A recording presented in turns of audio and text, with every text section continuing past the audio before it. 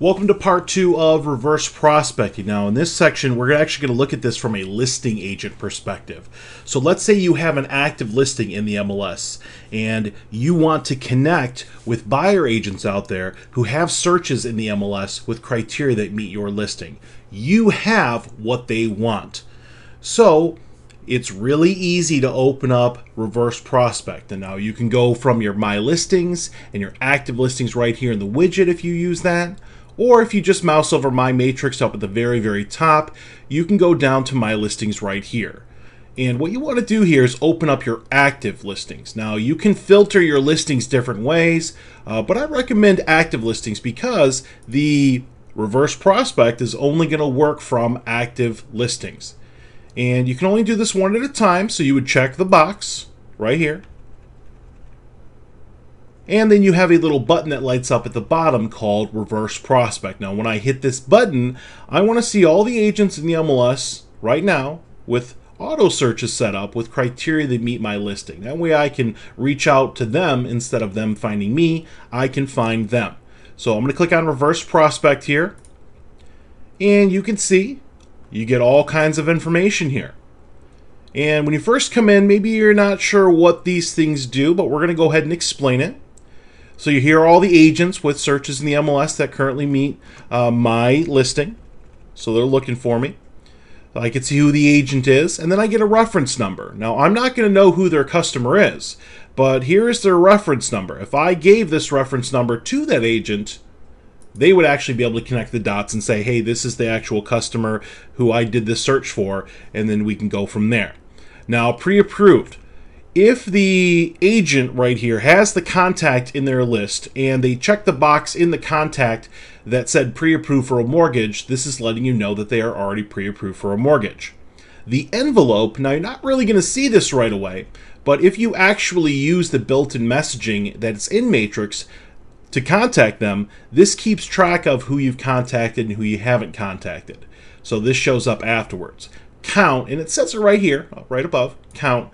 Count is the total number of properties that that particular contact has been sent. So the lower the better. The date sent is going to be the day that that property actually hit their customer's portal. So when it was actually sent to them. The folder is if that contact has gone in and rated that property as like a favorite with the heart or a possibility with the light bulb. You can actually see if their customer has already expressed interest in the property. So they're really looking for what I have here. You can see the agent's email address, their office, and their phone number right here. Now what you do with this information is really up to you. There are a couple different options. You have the ability, the recommended way to contact them is to click on their name, and there's a built-in function in Matrix to message them. And it includes the listing, and when they actually get this email from you, it's going to have a special link, so when that buyer agent clicks on it, it actually takes them right into Matrix and allows them to connect the dots here and see who the customer is and what the listing is for them. It's automated. You don't have to do anything here. Now you can BCC yourself if you want to on the email, but go ahead and draft an email, put in the email body, whatever you want to say to that person, say, hey, I have what your customer's looking for. Hopefully we can work together, and then you would click on send. And we're actually going to look at a copy of that email here in a moment.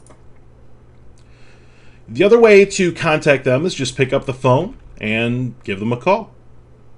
You can also click on the email address here. Now, just like when you're out on the internet, if you ever click on an email, it's going to open up a blank email.